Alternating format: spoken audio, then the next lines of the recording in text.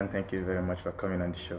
Thank you for having me. Now, it has been my dream to be on Baozar TV. Come on, man.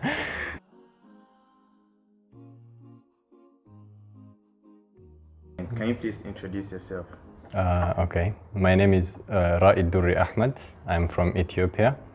I have been in Ankara since 2019. I came the same year with you. Yes. And I'm a student at Gazi University, Faculty of Medicine, 4th year.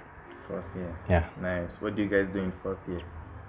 We have started our clinical year, so we are, it's more of practical stuff from now on. We're going to apply what we have learned in the first 3 years. Yeah. Yeah. So what's a day in your, what's a day like, a school day like for you? Okay.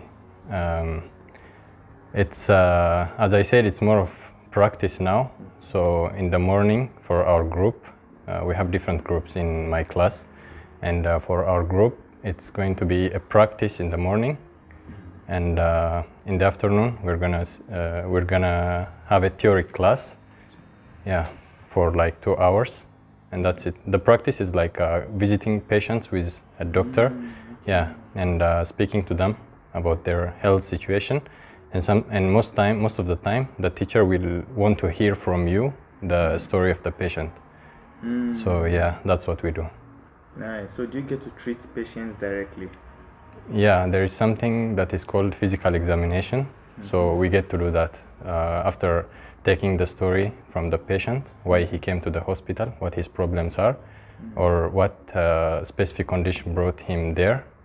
We do the physical examination. So that is a treatment part. Not giving him medicine, but we treat him and see what problem he has on his physical body. See. So giving him the medicine part will probably come next year, next 2 years? Actually, that one will come after 2 years at least, because the next 2 years, the 4th and the 5th year will be the same. It will be practice plus theory in different parts of medicine. Like now I'm in internal medicine department, and after that we'll move to pediatry, and after that we're going to move to what is surgery. Yeah, we will have different rotations. So in 2 years, we're going to finish all the rotations. After that, we're going to be interns. So at that time, we're going to prescribe. Wow, mashallah.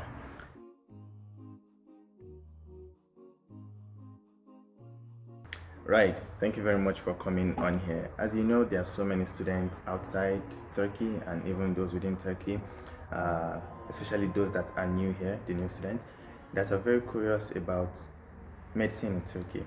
There are those that want to study in English. There are those that willingly or unwillingly have to study in Turkish. So they would like to hear from their senior, like what has your experience been like? What are your advice for them? And likewise, there are those outside who want to know what it is like, They want to hear from someone inside, how good it has been going for them, So inshallah, today we're going to ask you some questions that would address these issues. Anyone outside will be able to tell, from your experiences, and then those inside will be able to learn 1 or 2 things. And if possible, we'd like you to share as much tips as possible, right? Inshallah. Okay, inshallah. Now, if you would, in a few sentences, tell us so far, what has your past 4 years in Turkey and studying medicine been like? If I have to tell you about my experience, it was not an ideal time for us in medical school because we have experienced corona and the earthquake while in med school. So it has been a little bit more complicated than normal. So if I have to tell you what medicine, the journey of medicine normally, I think most of us know that it is challenging, more challenging than other faculties.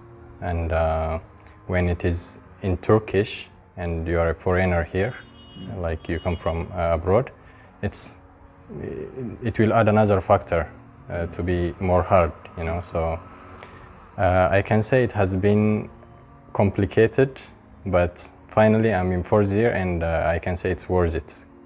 Yeah, it's complicated, but it's worth it. So there's a sense of relief in the fourth year. Yeah, I think there's a sense of relief after every year, after every exam. So, Wow. yeah, the first 3 years they have been.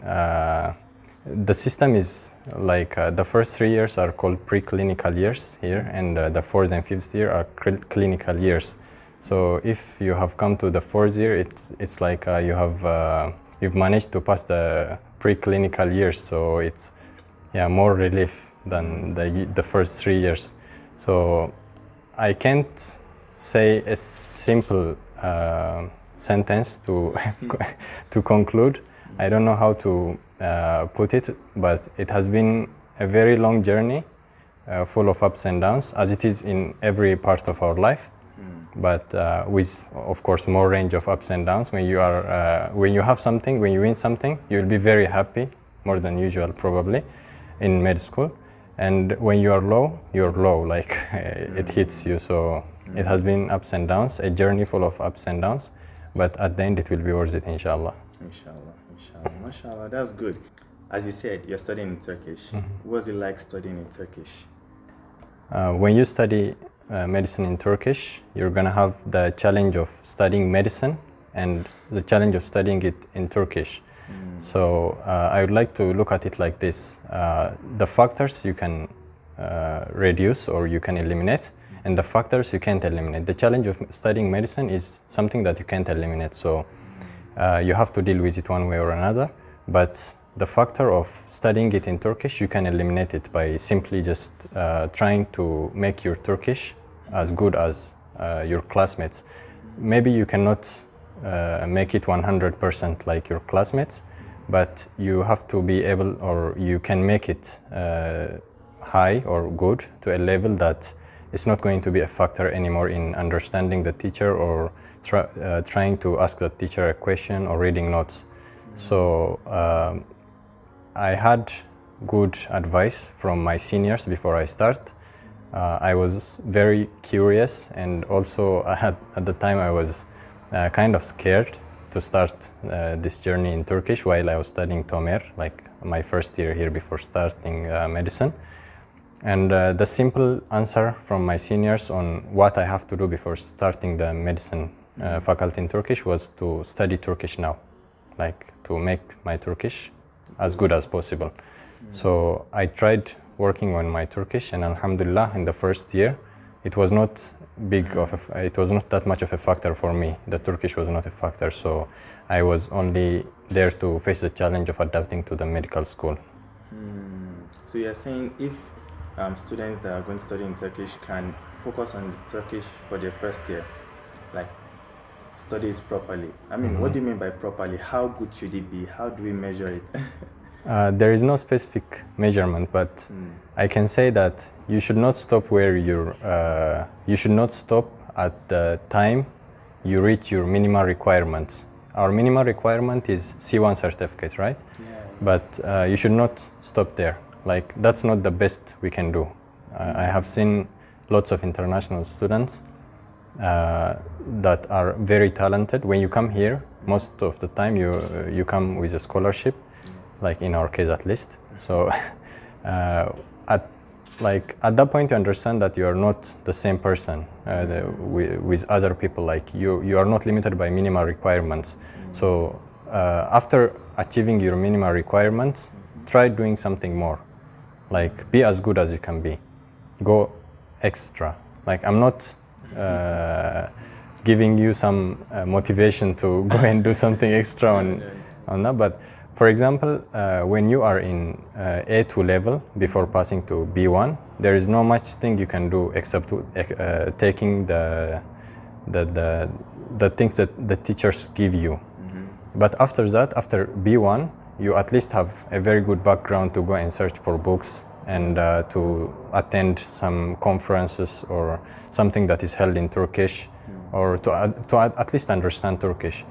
At that time, you have to, if you can try to go and do something extra, I think you can have good results. challenge yourself to make your Turkish better. And after getting your C1 certificate, also don't stop. As you said, for the scholarship students, they must learn Turkish compulsory for a year. For the private students, they also do has a preparatory class, right? Those that have to study in Turkish, right? Yeah. So the rule goes for both of them. The rule goes for both of them, but if whether you are a scholarship student or you are a private student, you have to bring the C1 certificate in most faculties to register, or at least B2. Some faculties require B2, some faculties require C1. So if you are new to the language, you have to go to the centers to learn it, Turkish language centers to learn it. At that time, you can do your best to make your Turkish as good as possible. Even after we start studying medicine, like I don't know about others, but for me, improving my Turkish was still an aim. So, like, I'm trying to imagine what your first year was like. You started, you were teaching in Turkish. Was it like strange, or, you know, especially these terms in medicine? It's the same in engineering. You speak the language, but when you get to class and they start mentioning, you know, some terms in engineering, you feel lost. So did you memorize those terms beforehand, or how did you deal with that? As part of my preparation, something out of the curriculum of studying Turkish that I did was trying to read biology high school book, to see how the terms are, or how much the terms are different from the English I used to study in Ethiopia. So I tried to study while recording my progress as number of pages I read per hour. So yeah, you remember Mursal, he was here, and he was also motivating me when I studied. These guys didn't the Turkish language course. Yeah. They were something else. No, mashallah. Yeah, Mursal was also very good and very hardworking, so he was a motivation too. I tried to read the biology book. I don't remember which grade it was, but it was one high school grade, and I saw at least how the terms are changing from English to Turkish. Yeah, they use specific patterns, or they use the term in English as it is. Actually, that is an advantage for someone who knows English. Yeah, if you know, for example, the term professional in English, if you know what it means, and it's in Turkish profesyonel, yeah, like you at least have an idea what it is. I see, mashallah. Wow, that's a good tip, mashallah, and you worked hard too.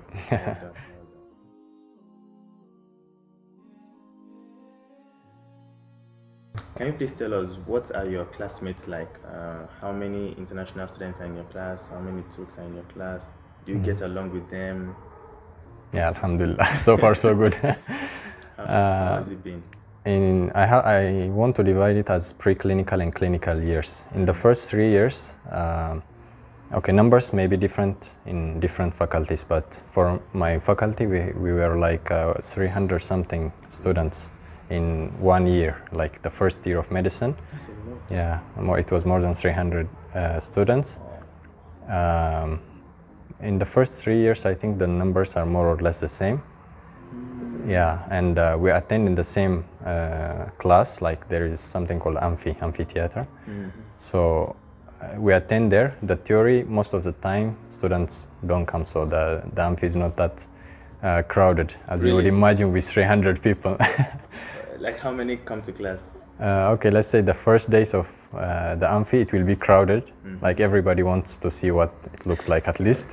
And after that, we choose to study at home because we have the notes from last year's, and it will be the same classes, the same teachers with the same subjects.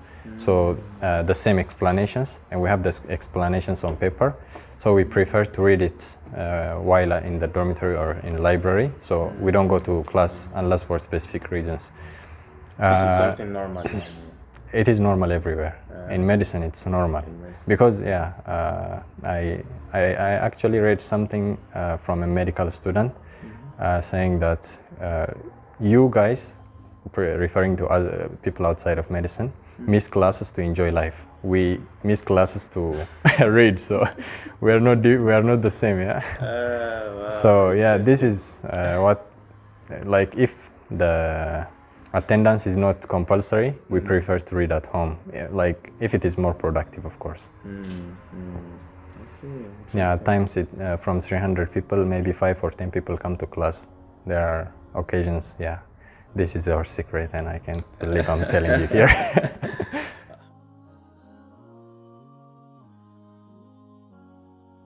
How many international students? I can't say, but maybe from 5 to 10 people, international students, yeah, every year. But after the 3rd year, like after the preclinical is over, it's not going to be 300 anymore. We have different rotations, at least 4 groups in different rotations. So now in my group, in the first group of the 4th year batch, we have like 70 something people or 90 something, I'm not sure. It's less than 100, and it's less crowded, and we attend in one small class. And yeah, the practice groups are even smaller, like around 10. Yeah. By practice group, you mean? Practice group means we study theory with 90 people, and those 90 people are divided into groups of 10. So we have like 9 groups. So we will go to different places to learn the practice, different teachers, different professors.